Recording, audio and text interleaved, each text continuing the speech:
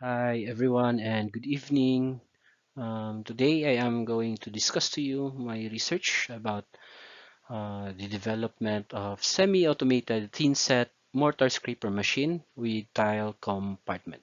Okay, so I am Engineer Mark Ryan M. Estrera of the Mechanical Engineering Program of the College of Engineering from the University of Mindanao.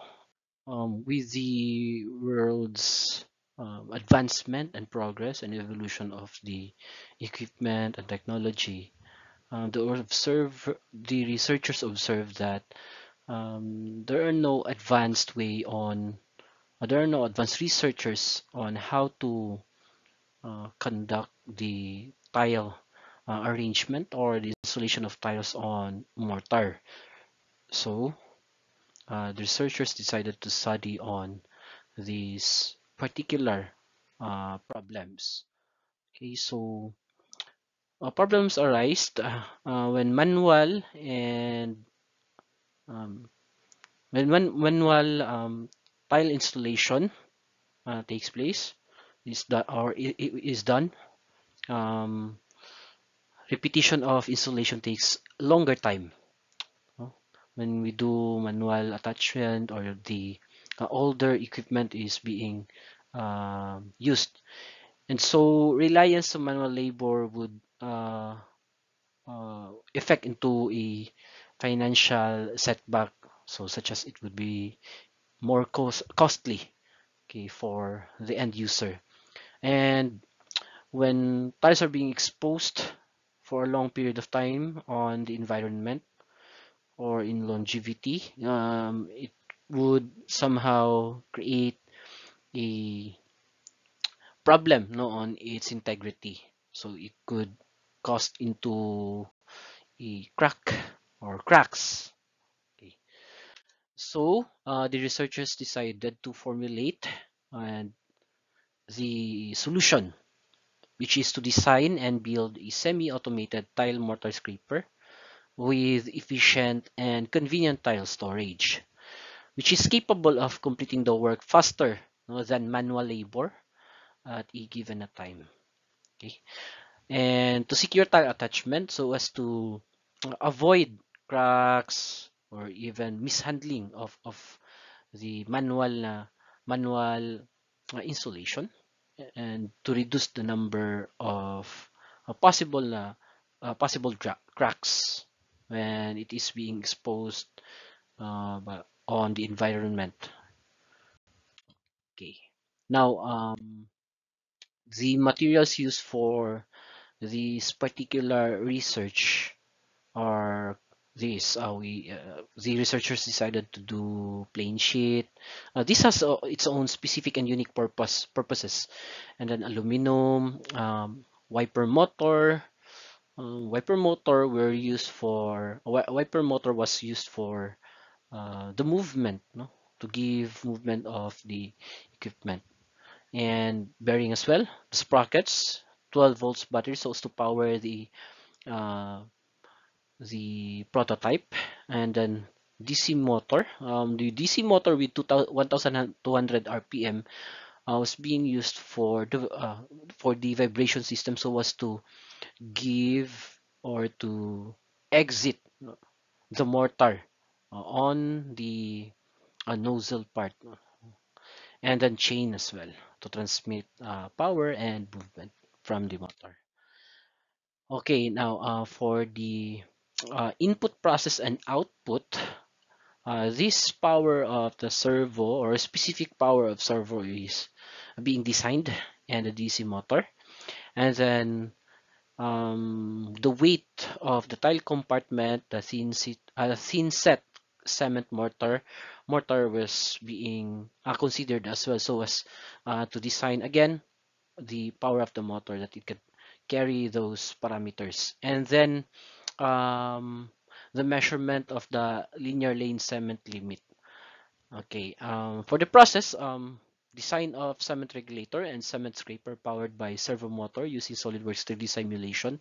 So SolidWorks was very helpful in analyzing the possible movements through simulation, or even analyzing the and even analyzing the stress analysis of the certain and critical parts of the equipment. Then fabrication of cement regulator and cement scraper is also being considered on the process. And then for the output, linear thin set cement scraper with dial compartment. Okay. So to give an overview of the process of how the prototype will work on, for the input, um, the researchers used momentary buttons so as to give movement, the forward and backward movement of the prototype. So it is powered by a battery, 12 volts battery, and once it is being set on, servo motor will uh, the servo motor will uh, set on as well as this DC motor, and uh, rechargeable battery is also being utilized here for to avoid a costly design.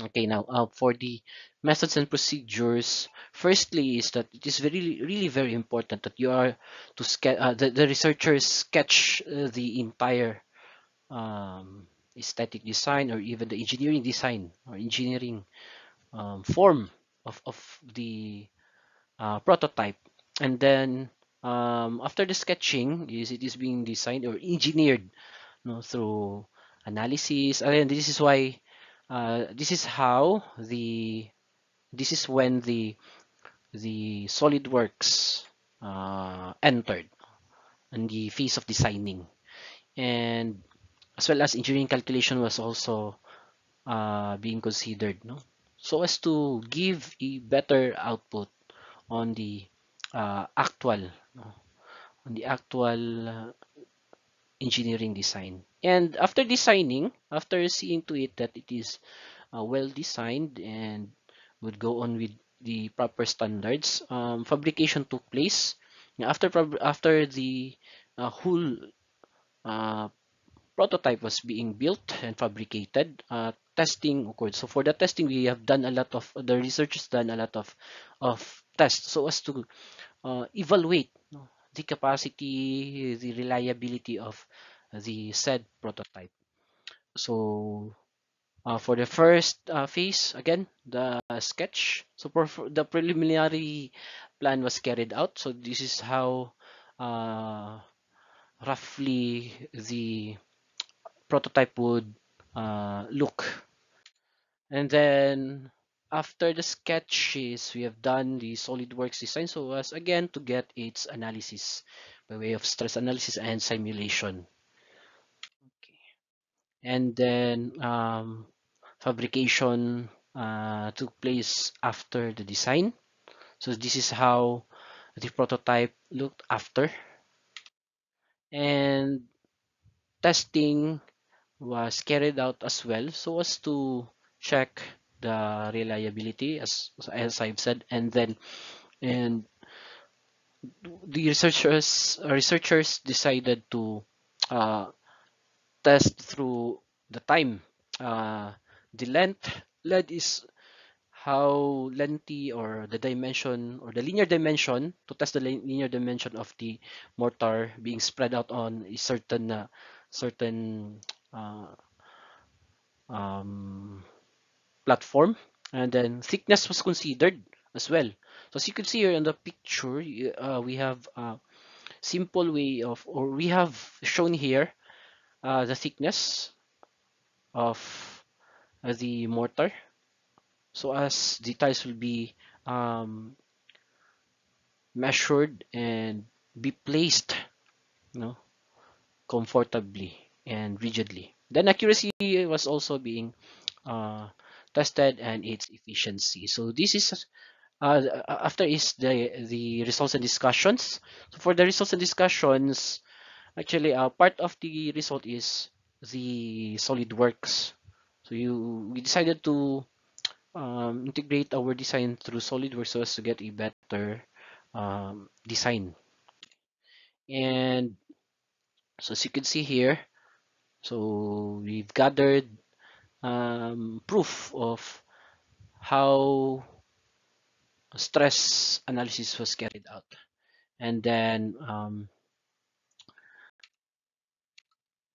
so every part of those of the chassis, under chassis, or every part, so from the simplest part up to the complex part of the prototype was being um, analyzed, okay, and simulated. Okay, now after the testing was done, so these are just uh, the summary, no, of our results. So you have, on all the categories, we have one, two, three, four, and five categories or areas of testing. You have done 15 attempts or trials, no, to make sure that this is reliable, or the results are reliable. So for the time data test results, this is the um, data gathered, and for the length of this is the length of the mortar being spread on a certain platform. Okay, we have also decided to use a certain length, no, of the spreading of our mortar. Okay, and thickness, the results on the thickness test of the mortar being spread out, and accuracy on data. So for the conclusion, the researchers comes to the conclusion that the automated thin set mortar scraper machine is one sort of special machine that may be employed in the construction sector after reviewing in the literature and works associated with the study. In addition, it will contribute to time and financial savings, and it is more efficient than the manual plastering procedure. So we have um, concluded that it is helpful for a more accurate work, as well as to save time and labor. The machine's output is great since it produces higher quality material and offers varied cement mortar thickness of zero point 0.5 to 0.75 inches, depending on the state of the floor surface. So the machine is more economically efficient than the manual technique for scraping, since it reduces the overall cost of the construction projects by saving time, labor, and raw materials utilized. So that's it for my short presentation, and I am happy and honored to be asked, and and I will answer your inquiry after this one. Thank you and goodbye.